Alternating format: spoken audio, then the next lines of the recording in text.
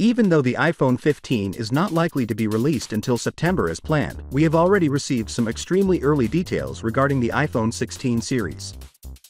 The iPhone 15 Pro has been widely speculated to be a big update, and we anticipate seeing a new design with rounded edges, a titanium frame, camera improvements, and of course, USB-C. The screen sizes of the iPhone 16 Pro and iPhone 16 Pro Max, however, are supposedly going up for Apple's products next year. The iPhone 15 Pro Max seems to be skipping the Ultra label, while the iPhone 16 Pro series may do so. The actions taken by Apple with the Apple Watch Ultra last year would be consistent with this.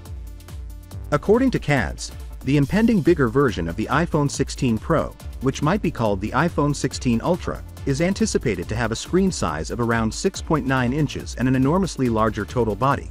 Thankfully, even though the iPhone 14 Pro Max is currently difficult to use in one hand, the next gadget will only be slightly larger and taller.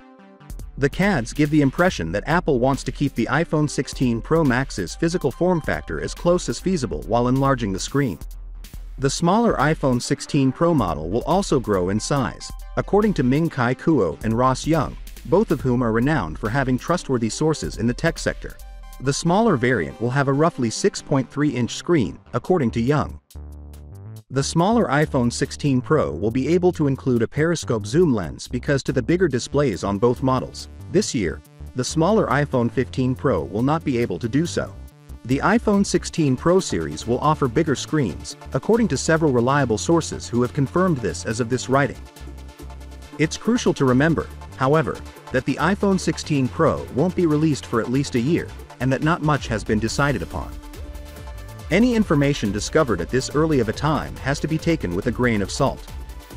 Finally, what are your thoughts about it? So without being said, let me know your thought in the comment below, and if you are new here, please subscribe. Peace out.